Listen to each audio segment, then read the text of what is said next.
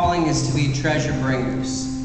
The God of supply is going to be shown in and through you throughout your life, so that you could supply not only for yourself, your family, your business, your lives, but others in the church. And so the benevolent God is going to be seen in and through you. In UBF, the key verse that we believe for you is Isaiah 60, 10 through 11. Let's go ahead and read that for you. And the sons of foreigners shall build up your walls, and their kings shall minister to you. For in my wrath I struck you, but in my favor I have had mercy on you. Therefore your gates shall be open continually.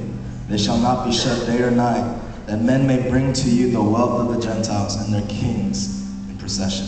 So we bless you.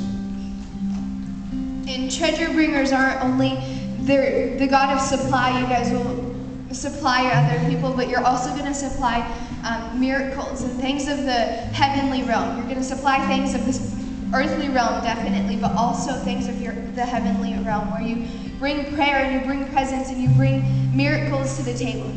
1, 2, 3. We declare that UBF brings treasure to every situation in the name of Jesus.